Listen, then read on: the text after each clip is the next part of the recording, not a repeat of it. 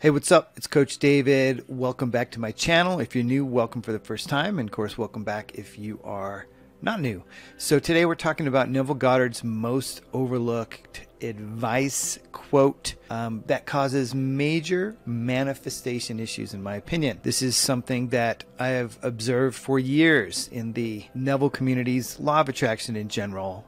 Law of assumption, manifestation, all the same thing ultimately beyond the language, though I know some people definitely prefer law of assumption over law of attraction language, and I can see why. I've talked about that as well, but ultimately it's all the same thing. I believe this is what causes a lot of people literally not to succeed, especially on what is most important to them. So a little bit of a newer style video, actually inspired by a guy named Nicholas, who is also a coach, although he's specifically a manifestation coach, I believe. I don't consider myself a manifestation coach per se, but I will use whatever it takes to help myself and my clients create the life they want. I come from the life coach, confident success coach angle, having used both traditional psychology and some clients who are interested in manifestation. Of course, we discuss and coach around that, but it's all about getting the result. That's all I care about.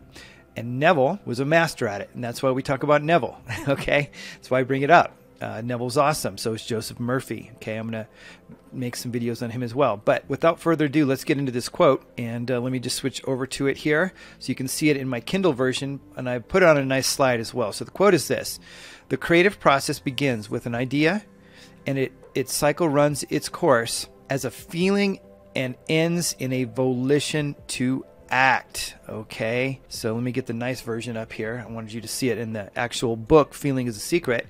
The creative process begins with an idea, and its cycle runs its course as a feeling and ends in a volition to act. Hint, hint, hint in italics, not so much in hint, right? Of a hint. So what we have here is volition means will.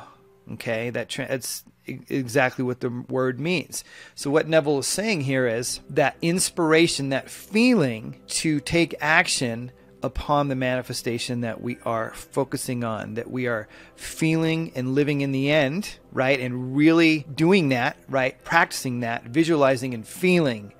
If you want to affirm it, it doesn't matter, right? Neville's all about living in the end, as the famous Barbados story goes and what Abdullah taught him. Abdullah is Neville's teacher, and that's where he really got and had that huge insight, and then practiced and lived in the end as if he was in Barbados, right? The most popular Neville story, manifestation lesson story ever. If you haven't caught on by now, what the problem is that many people believe that they only should visualize and feel, and then they don't have to do anything to get what they want. Okay, now this is a very fine point. Let me say this, because one can actually go too far either way, right? You could go too far, and I always got to act, which is the overworking, overachieving, been there, done that, way too much. I'm like a recovering overachiever, overactor, right? That's why I love this stuff so much. But there's the other side of when somebody comes across this information. And because Neville talks so heavily about feeling it, and imaginal facts become acts, and 4D over 3D, right? The imagination is 4D, and that's what creates, and then it shapes into the 3D. But it's really about living in that 4D until it turns into 3D. What can easily get overlooked? And this quote is only on page, look at this, page 6 in Feeling is a Secret. His most widely known, most popular work. He says it up front.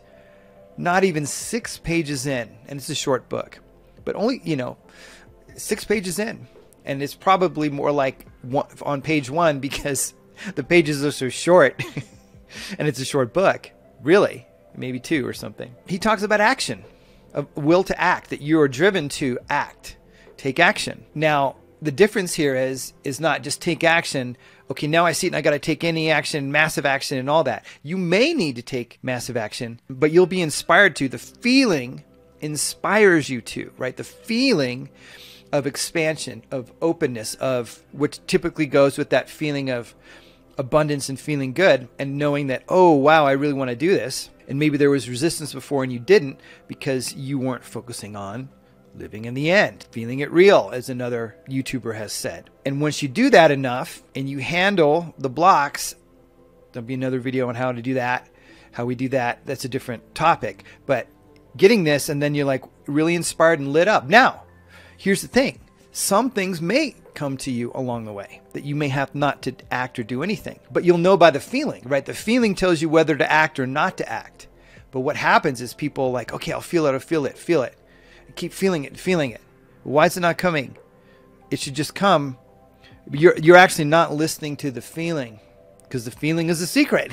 The feeling tells you what to do, whether to act or not to act in the domain of action, right? And here's the thing is when this type of action that he's talking about, which I would call inspired action, doesn't feel like work. It even may not feel like action when you're taking it. It's sort of like when you're in that real flow state, or it is exactly that you will just be like, get inspired to, get up. All of a sudden you find yourself getting a drink of water, and then you're sending that text, making that phone call, walking out the door, whatever, right? And maybe moments before you didn't feel like doing anything in regards to your goal or your vision.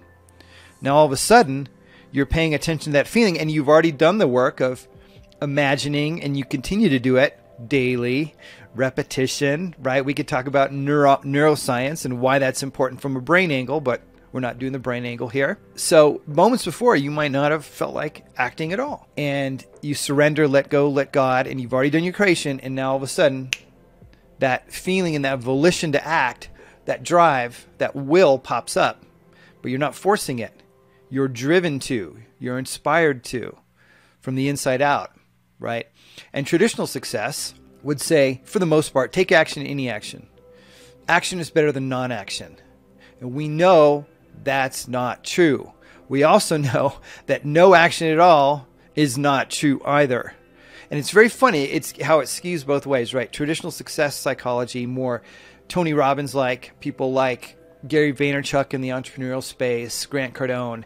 It's go, go, go, go, hustle culture, right? And on the other side, manifestation culture, we have, don't do anything, be ultra lazy. And you can be ultra lazy, actually, depending. But to me, ultra lazy means it doesn't feel like work, right? Because I want to show you something right in front of you, the example. All those manifestation coaches you follow on YouTube, how many videos have they made? Did those videos make themselves? Or did those coaches, take some action and make those videos effing happen? Now, they were inspired to, most of them. I believe some of the coaches are fakers, and they probably don't practice the law as much as they claim to, and they actually did force the action. I've made plenty of forced action videos in the past before I came across what I call conscious manifestation as a serious practice. One of the practices I do, not the only thing. And as I practice it more, I shy away from forcing action, knowing that I will need to take action most likely on something. For instance, the video doesn't create itself out of nowhere, this video, but I can tell you for a fact that this morning I have so many video topics I could make videos on, right? Because on this channel, I help with this stuff. I still help people with social anxiety, which is the foundation of this channel years and years ago, and social confidence. I help people with anxiety in general, and stress, and overcoming self-doubt, and fear, and imposter syndrome, people that may not be coming from a manifestation angle. And because I love manifestation, and it's greatly impacted me and helped me, along with spirituality in general, and non-dualism, and all kinds of things, and neuroscience. I talk about all these things, right? And I sort of use whatever's at hand, but from the manifestation angle, and especially the Neville angle here, and talking about volition to act, which would be akin to flow states in success psychology, getting into that flow state, then this video was the one I wanted to make. I have a list of videos. Well, how did I sort it? Well, I felt into it and went, ding, ding, ding, ding, ding. That volition to act was welling up. So first of all, I had a volition to make a video. And also, I didn't put it on the schedule. Well, let's say I had a feeling that I knew and I wanted to make videos today. And I had some Neville topics. I definitely have social anxiety videos that I want to make. And I can feel that feeling. I want to make them. But I'm not sure which order. So I wake up and I go, I feel like making a video. I just feel the feeling. And so I set all this stuff up, and I also want to make it in this style because I've never made it in this style. This is my first one. This may not come out in the same order of the videos, but this is the first one I've made. It might be the second or third that I put up because that'll be a different feeling I follow, right?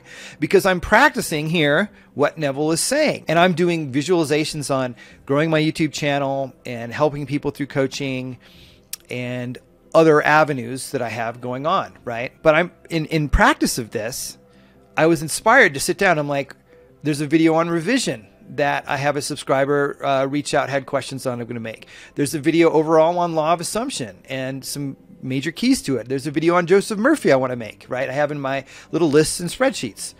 And those are all done because I was inspired to make it on the list. So everything is like a stepping stone towards my overall vision of growing the YouTube channel, helping more people in general, helping people with coaching, right, with clients and such. And that's my vision. That's my imagineering, my imagination in the 4D, right? All leading to this moment, to this video that's being created right now. You see that? Which I'm taking action. But I can tell you right now, as I'm talking, this is like effortless. This is fun. This gives me joy. This is very, I love it. Now, I loved this, making videos and helping and teaching, even before I practiced constant manifestation. But that is a manifestation. That's me naturally following that before I really seriously practiced, manifestation. I heard first time, of course, I was introduced to manifestation was in 2006. The Secret came out. Everybody's like, ah! We all started practicing it. Parking spaces, coffee, the easy stuff. And then we started practicing the harder stuff and go, not as easy as the movie may indicate. And Neville is a wonderful, inspiring teacher. He's heavy on the inspiring side. Sometimes the instruction side is not his strength because he's so inspirational and sort of motivational that this quote right here gets overlooked. This is huge, guys and gals and others, depending on your orientation. This is massive right here, but he doesn't talk about this a lot. Now, I also have a feeling that back then people sort of got this at the gist of it, or maybe in his public talks, in other ones, he addressed it more or whatever. I don't know, but a lot of his writings are more, of course, about the imagining and such. And I think that because science and materialism, meaning material physical reality, is such a dominant paradigm, well, for sure, science and materialism gets in the way of manifesting in general. So the creative process, this is amazing. This quote has 3 steps in it, 3 key steps. 1, the creative process begins with an idea. And actually we can make it 4 steps, which is that inspiration of what you want to create in your life. You want to create money, a business, a better career, a relationship, better health, whatever it is. That desire comes up. And now that's the beginning of the creative process, which now is to live in the end. Affirm it, visualize it, whatever track you want to take, whatever technique. Technique doesn't matter here. And that's sort of the second step. The first step happens naturally. The second step, the third step is to generate and watch for the feeling. And the fourth step is to act, okay? To act when called to. Now, to not act is sort of an action in and of itself, to wait more, right? And then, because what can happen is we can act and act and act, and we're so focused on acting that there's an opportunity that just presents itself that we ignore. A text message comes in, some video that pops on our screen. We're like, because we're not following that feeling that helps guide us to make the manifestation more effortless and more easy. Okay, so that's a key point too. But most people, right, anybody that has a problem with action also might have a sort of belief system that they shouldn't have to act and that it should just whatever. But this is what the master is saying. Now, do I believe that the better we get at creating in 4D and the higher level of mind and consciousness, that the less that we have to act? Yeah, I do, actually. There's a story in the book Autobiography of a Yogi by Yogananda. It's called Two Boys from Brindabane. It's got a very strange name. And in it, young Yogananda and his brother or cousin or good friend go on this journey, and it's like a day or two of manifestation when they have no money and no nothing. And Yogananda has this pure belief that everything will sort out, and they're traveling from this city to this city with no money and no money to eat, no money to pay for a train ticket, and it all happens effortlessly. And Yogananda just knows it can happen. Now, he's a high-level yogi and consciousness, spiritual master, and a young one budding one, but he has that belief power like Neville talks about. It's no different, right? This is, you know, and so my point is that there's a lot of that story when you read it, that his friend, brother, cousin, whoever, you know, his companion is freaking out. Oh my gosh, how are we going to do it? And Yogananda's like, don't worry about it. It's not an issue. Watch what's going to happen. It's all going to work out. We're going to create this. We're going to get food. And it just happens effortlessly because Yogananda holds the belief, and he's, you know, his companion's freaking out. Oh my gosh, wow. He's like, see how normal it is. Of course this is going to happen. And that's the same disposition we need when we're manifesting. I'm going to finish up the video here. Please like, subscribe. Always love to hear from you in the comment. It helps send out to other people who would find use for this, because here we talk about manifestation from what really works, from the fundamentals and principles, not just techniques, right? I'm not going to tell you that affirmations work for everybody or visualization. It depends on the person and what we can make work and practice. The fundamentals matter most, okay? Like with anything, when we're wanting to create success or manifest success, okay? So always good to see you. Also, I will have a link in the pinned comment to my reality shifting training, some other trainings as well. And until next video, we're complete. See ya.